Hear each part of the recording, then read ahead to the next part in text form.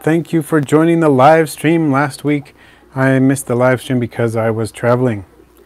But I'm here this time, and looks like the Cineas, Howell Holmes, and Mr. E. Finn are in the house. So thank you for joining in. We're just going to take a peek at these milkback Porcellolabus and see how they're doing. They look like they're doing pretty well. This is a group I started with these. When was it? Wasn't all that long ago. Let me just take a peek. Oh, I dropped one. I'm gonna have to fish it back out here just a second. There it goes. And oh, I can't see the. Oh, these are in February. Late February I got these, and started out with a fairly small number, and now they were doing really well in breeding. So I'm excited to see them. The Kingdom of Animals. Hello and welcome. Congrats on the new tiger centipede, Mr. E. Finn. Kermit the Hermit Crab. Make it Kate. Ah, awesome to see you here. It has been a while. I'm glad that you're here. How's it going? Toilet Pete, hello. Pup 314. Mickey M in the house as well. Jordan in the house. Jordan Safala. Hey, welcome. And let's see who else is in here. Matt M. Hello. Connor Kennedy. And I'm glad you'll be able to tend longer, Connor. And Chara. First time ISO keeper. P. Lavis Orange. Oh, cool. Yeah, I really like P. Lavis. And there's quite a bit of variation in P. Lavis in terms of their behavior and so on, as well as color. But I find the milkbacks seem to be a little more bold than the oranges, but I like the oranges a lot too. These seem to be more like the dairy cows in their behavior. Baba Yaga, hello. Oh no, pup 314. All your springtails died. Oh, that's so sad. Sad to hear that. It's possible, not necessarily, I can't guarantee it, but it's possible some eggs may have survived, hopefully. And Licinius, how large do these get? These, I haven't kept these long enough to get one maximum size. You can see how big they are now. I mean, they're not tiny isopods, they're not gigantic either. But I would say, from what I've heard, they get a little wider than the dairy cows, a little bulkier. And so, some people say P. Lavis can occasionally get to 1 inch long. I've never seen one quite that big, but 3/4 of an inch, certainly they can get that big. So these can probably get comparably sized, but I've heard they're a little wider, a little more husky. But like I said, these are none of these are full-sized yet, because I haven't had the colony long enough for that to be a thing. Kingdom of Animals, my Armadillidium granulatum colony just expanded with some offspring. Not sure if I told you, sorry if I did. No, that's cool. Armadillidium granulatum, one of the larger Armadillidium species. They're pretty cool. Armadillidium officinalis and granulatum and Gestroy, I think, are some of the bigger ones. Here's some Porcellolabus orange. Somebody was mentioning those. So let's check it out. I really like their color. It's sort of a creamy orange. I don't know, that's kind of how I want to describe it. So, and Mr. E. Finn, I was traveling at the time of the live stream, so I wasn't able to do it last week. Well, pup 314, we'll have to see. You may have to end up getting new springtails, but it is worth a try first, just to see. And Baba Yaga got powder orange and some zebras. Awesome. 2 nice species to start with. Pretty active, interestingly colored and or patterned. So, great ones to begin with. Hello, Zero Cool. Rodrigo says one of the best beginner species, because I'm not sure what is a good species. I would say you can try one of the Porcellionides pruinosis varieties, the powder blues, powder oranges, and whiteouts, or the Oreo crumbles. Different morphs of that species. Or zebras are a great one to start with, or dairy cows, Porcellolabus dairy cows. Those are all great ones to start with. Not that you can't start with others, but those are some great ones. And Let's see. I see what you mean, Kermit, about the size, yeah. And how long do their eggs gestate for springtails? You know, I'm not sure exactly, but usually I find it's just a few days. And I actually went out into the desert to do some herping and search for inverts and so on. Here's some Armadillidium gestori. You can see there are a couple of Mankai on there along with a lot of springtails. But there's a decent number of Mankai in here. Let's see if we can get a good look at some of those in here. I can only see one or two right now. No, there's 3 or 4. But there's more in here. Quite a few. This is seriously one of my favorite Armadillidium species just because it gets big, it's very brightly colored. Love this species. Let's see. So I will be making videos about my herping trip that I went on with my family out in the desert. Originally, Peter at Bugs in Cyberspace was going to come, but this COVID-19 put a damper on that, so he will have to come. We're going to do a desert trip at some point, but just not yet. So we'll have to wait for COVID-19 to go away first. So make it Kate. My orange lavis have some orange vulgari in there. I've been trying to get them out for maybe 10 months. Might just give up. They're all orange anyway. I know what you mean. I still have a few orange Porcellio scabers showing up in my Hoffman's egg eye culture. It's so frustrating to try to get them out. I think I get them all out and then I find one. So totally there with you. I know how it feels. Let's see.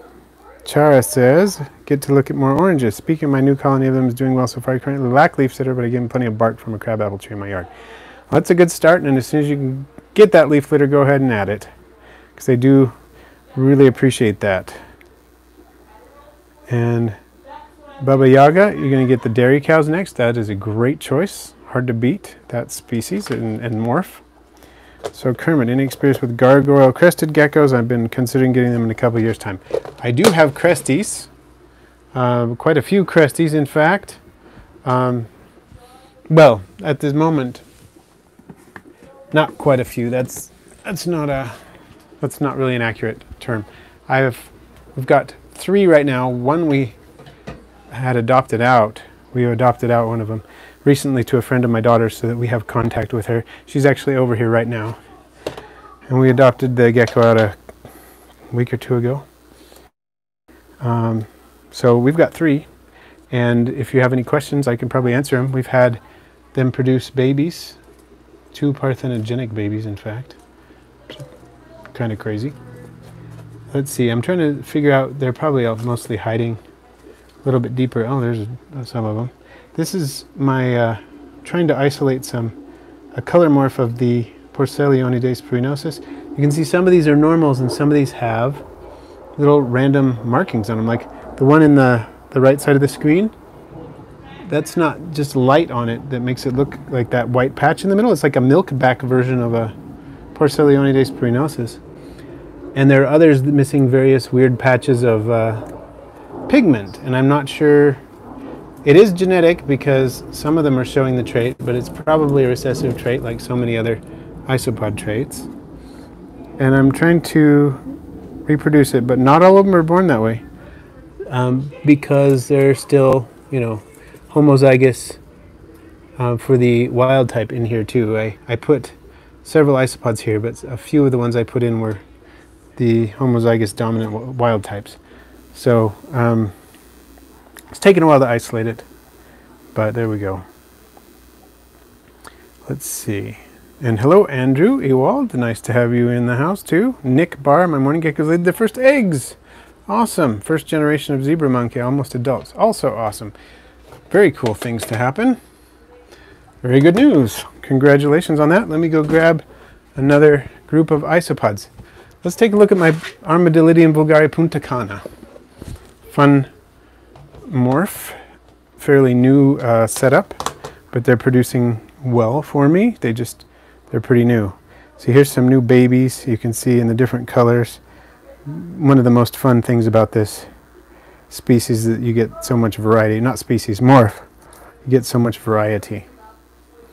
So, scrolling in to try to find where I was. Yeah, John Racine, nice to have you in here. Welcome.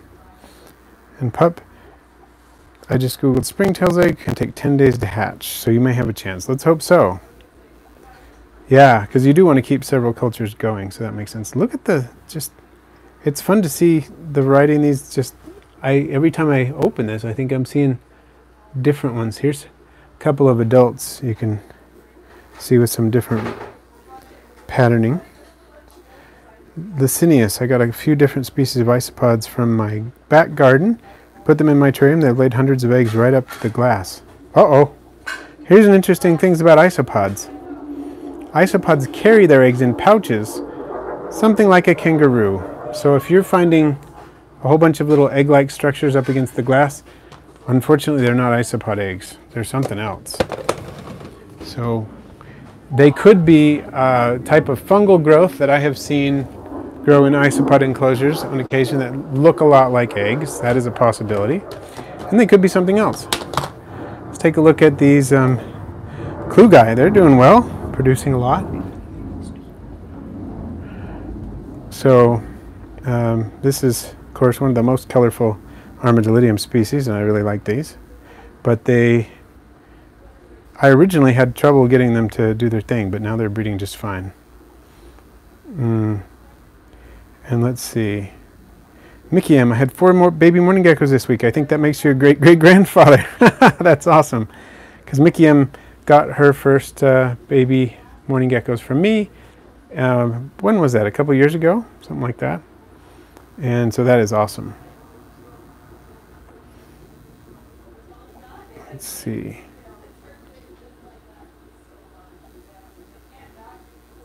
Rodrigo, do isopods pass away like other arthropods after laying eggs? I know they're not insects, but it's a question I've had for some time. Good question. They are, they don't. The females can produce quite a few clutches of babies from their pouch, from their marsupium, without dying. I mean, it's possible that they will die after the first batch, but not because of it. It's not like a timed thing like a cephalopod or certain other arthropods. They can have babies for quite a long time. In fact, they start having babies when they're not their maximum adult size, and they slowly grow as they're producing young. So at about a third of their maximum adult size, they'll start producing, and they'll keep producing throughout their lifetime. So the king of animals, I just got serious with getting rubber duckies. I'm trying to sell everything I have to reach the amount. I'm determined. Awesome. Good luck with that. Hope it works out for you. Thorapods, hey. Your tiger centipede habitat is full of grasshoppers? Is that dinner for your centipede? Gary, hello, welcome. And Kermit the Hermit Crab, what did you say is the right fruit to insect diet balance, and would you recommend a mister? I think a mister is nice. It's convenient. It's not necessary as long as you are willing to mist manually. I have never purchased an electronic mister. I have various misting, spray bottles in the house, including a pump one that's a larger one, large capacity one. So as long as you have something like that, you don't necessarily need to buy an electronic mister or an automatic mister, but some kind of means of spraying the enclosure with distilled water is useful. And honestly, as far as fruit goes, I very rarely feed my crested geckos just straight fruit. I give them crested gecko diet and insects, and I just offer insects kind of haphazardly. It depends on the size of the gecko. A young gecko that I'm trying to get to grow, I will offer dusted insects, dusted with calcium and vitamins. I will offer them more often, probably at least once a week, twice a week, something like that. And with the adults, it's just insects are more of a treat, because some of my cresties, one of our cresties doesn't even want insects as an adult. He hardly ever eats them. But we do have others that will still appreciate the occasional insect. But yeah, as long as you give a balanced, good brand of crested gecko diet, you don't actually need to worry about fruit, and so I don't. That's not saying you couldn't occasionally offer fruit once in a while, but hopefully that helps. And Chris, the Mad Aquarist, I love that name, that's awesome. Thank you. And Make It Kate, I have all new enclosures coming for all my reptiles from K&B in a few months. I'm thinking of going bioactive. Any tips? Awesome. Going bioactive for all of your reptiles. That is very cool. Well, I've enjoyed the bioactive setups that we've built. Which substrate are you going with? I would say some things that, let's see, what have I found out about going bioactive that I could help with? I would say probably make sure you get really good light, because the plants are going to do so much better with really good light. I like the LEDs, like the Jungle Dawns or the Tinkman Herps or something like that.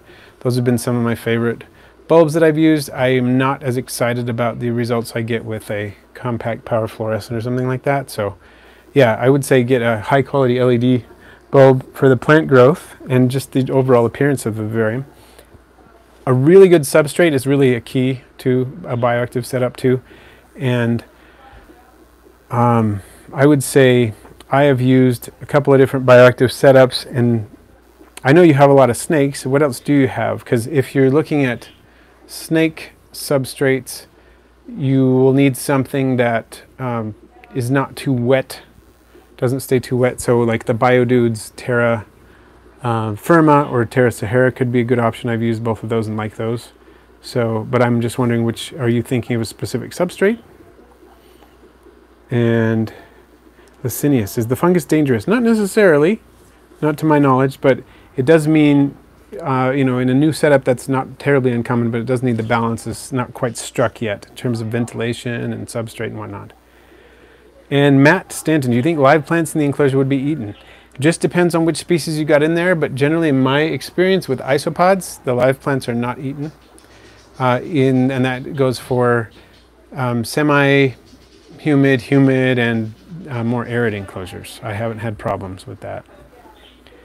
And Baba Yaga keep getting little flies in with the powder orange. Do you know what could be causing that?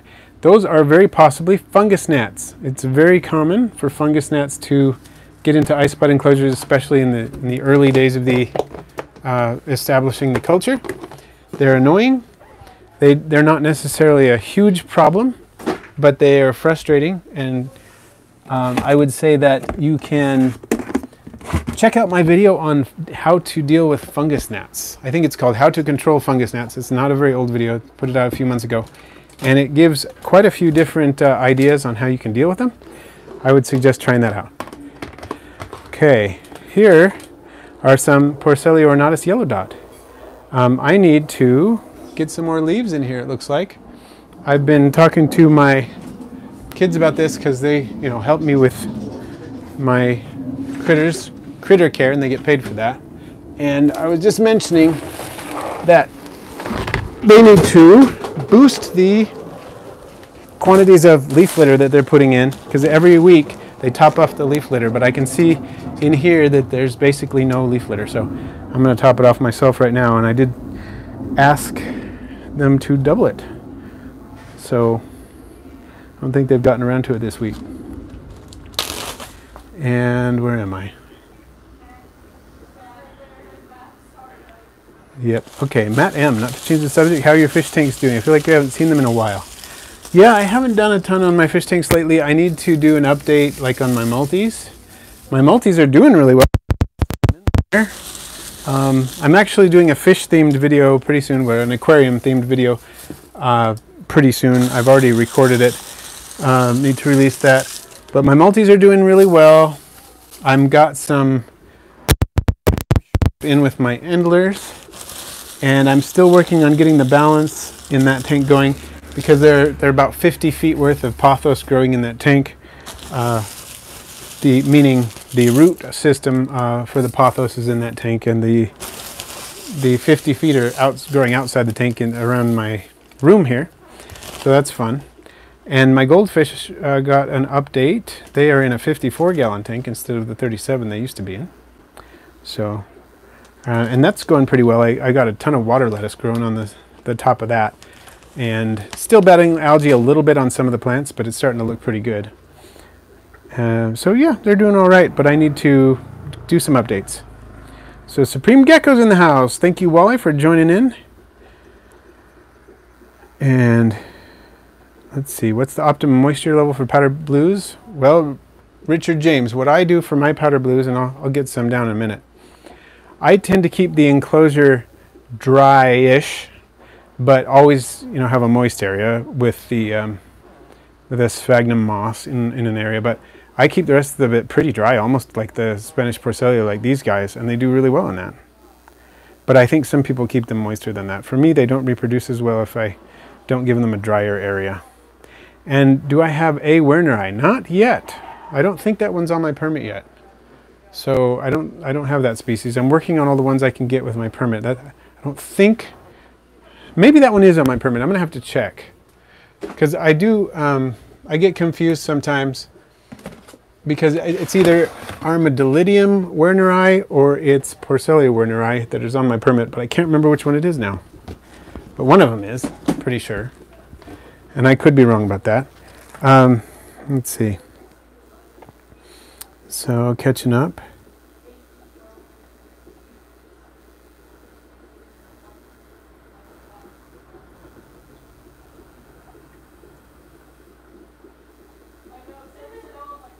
Hello, Crystal. Forest primeval. Are there any kinds of leaf litter that you would avoid from experience or first principles? I became aware of avocado leaf toxicosis in birds and mammals.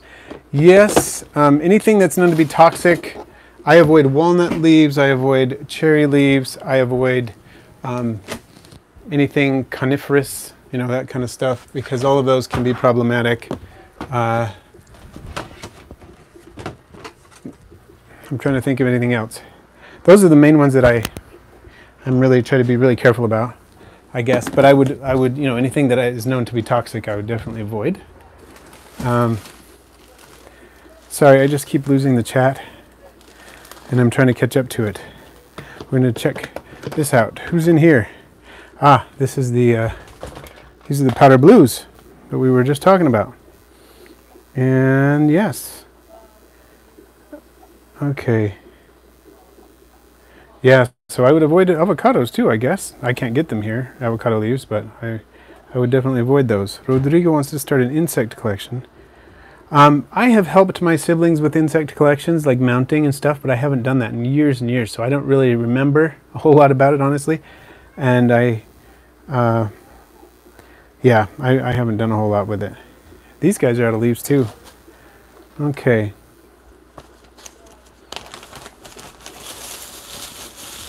Oh, that's an interesting study, Forest Primeval. I wonder what other leaves they've looked at. I do know that isopods are able to handle some toxins in dry leaves that they can't handle in the fresh leaves off the plants, and that is one of the ways they handle dealing with toxins. And I read a study about that a long time ago, but I don't remember what the study was. So Kermit the Hermit, oh, you can't get Biodude in England, huh? I didn't know he couldn't ship it, but I guess I should think of that because the substrate contains our agricultural materials or whatnot.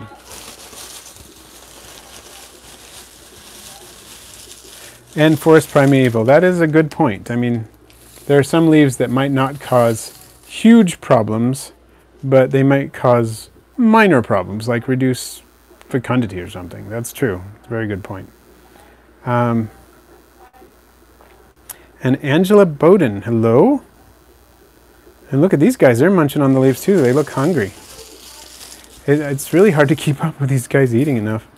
But that's a sign to me that they've been going too long without food. So I may have my daughter actually triple the quantity she gives them every week. So what species do you need to have a permit for? Well, it depends on where you live and whatnot. To be able to ship them out commercially, I guess semi-commercially, commercially, I don't know what you want to call it. What I do, you need to have a permit, is my understanding, in the U.S. to be able to do that out of state, ship them out of state. If you stay inside your state, you don't need to worry about it. And I don't think it's extremely enforced, but I have to follow it now because I have a permit, so that's the way that works, I guess. Let's see. And these are some of my zebras. Let's take a peek at the zebras. Got a lot of zebras, and a lot of zebras under the zebras. I'll set this down really carefully so I don't cause a problem. Going to Wyoming to look for Scolopendra heros on this Saturday. You can find those in Wyoming?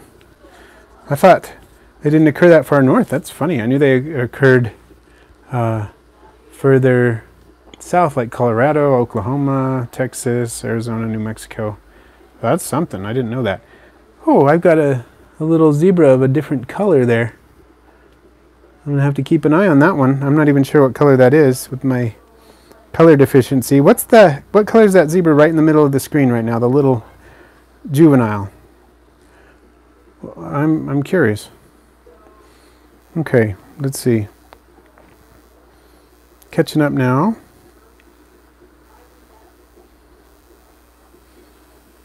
And Elaine Smith, welcome. Oh, I'm glad you were able to find some isopods finally, Angela.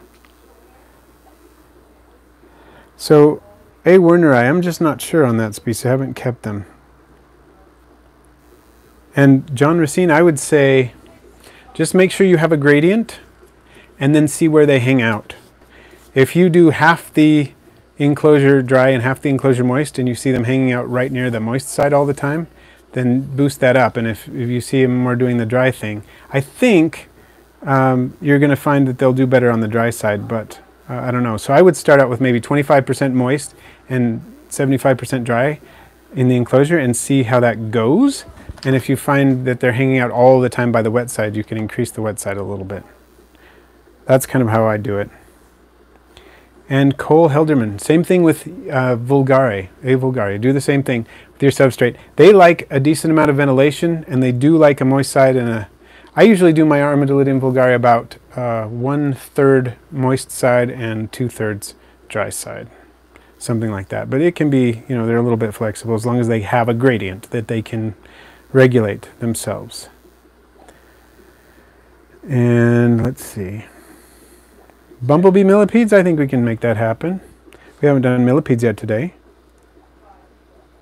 And yeah, Gary, there's a lot you can't get in Scotland. Yeah, it just depends on where you are, where you can get. And here, there are things that I would love to get that you can get in Scotland that we can't get here. But, you know, vice versa. It just works both ways. Okay, I'm going to put this out of the way, and I'm bringing the bumblebee millipedes. Hopefully this container is labeled correctly, because I was using an older container that was labeled for millipedes for something else. But I think this is the bumblebee millipede setup. It looks like this one's been recently relieved, so to speak. So catching up on the chat.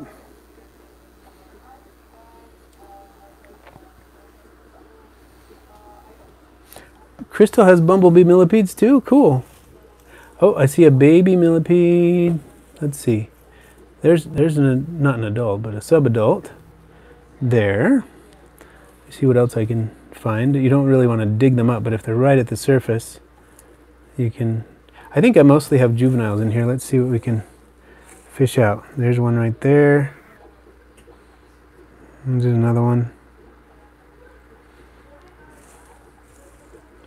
And there's lots of little ones in here, but I'm not going to dig too much because that's, you know, counterproductive with millipedes.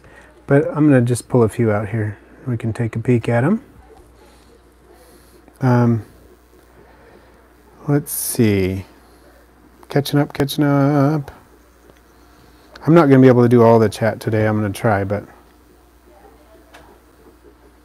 And Forest Primeval, I've avoided cherry, not to say that it couldn't work, but I've just avoided it because I know that under certain conditions there can be toxins, and that's why.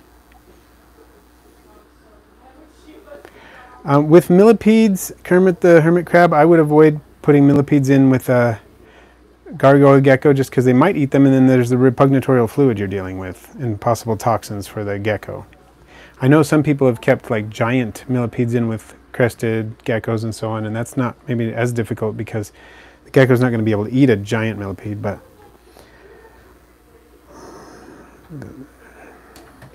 yep, I've used magnolia, I've used pear, I've used oak and maple leaves, I've used cottonwood leaves, locust leaves.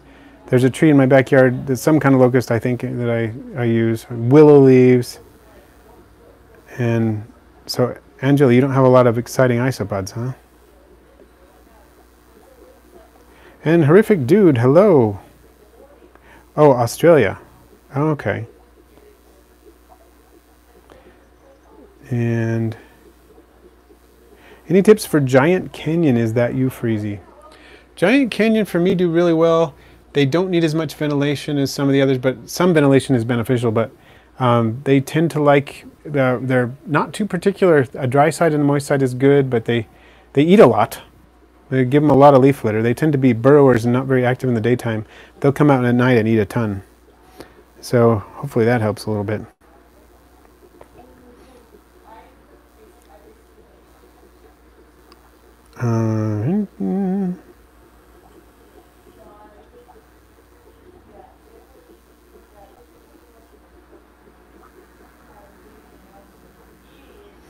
And thank you, Bridge.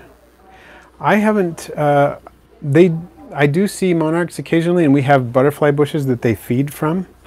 I would love to do more with that. I need to look more into that and what my local rules are on that. Because I think there are some states where you have problems with planting the plants that they eat and things like that, so I have to be careful.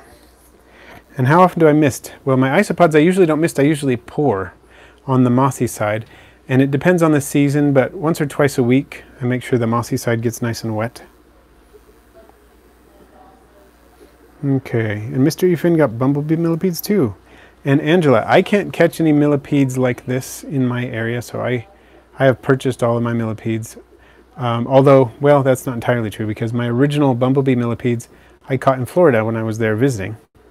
But all the rest of them, I have gotten them sent to me, in some cases for free, in some cases I purchased them.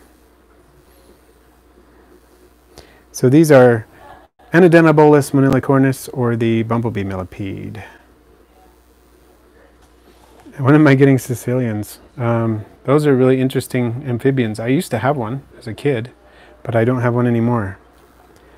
So, birch leaves, I've heard they work. I haven't tried them, but I've heard that. Yeah.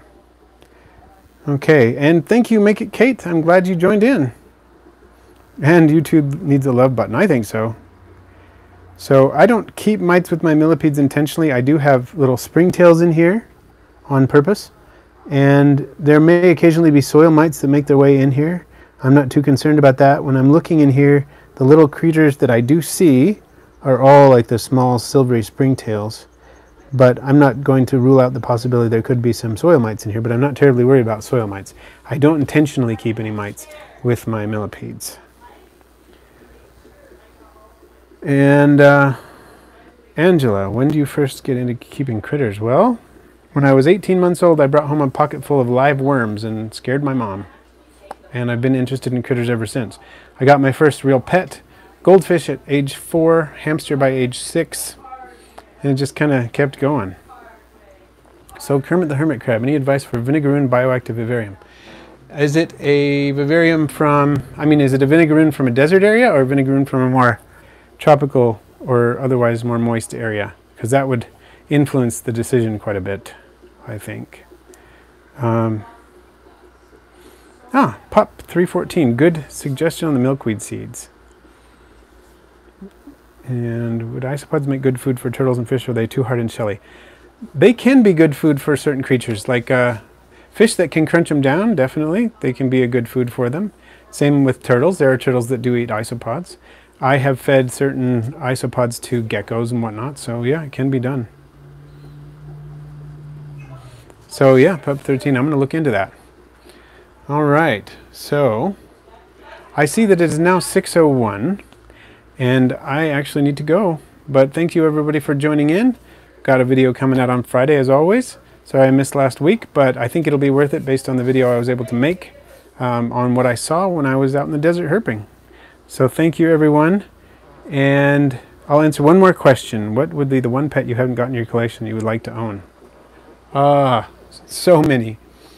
I would like a black milk snake. As adults, they're glossy black.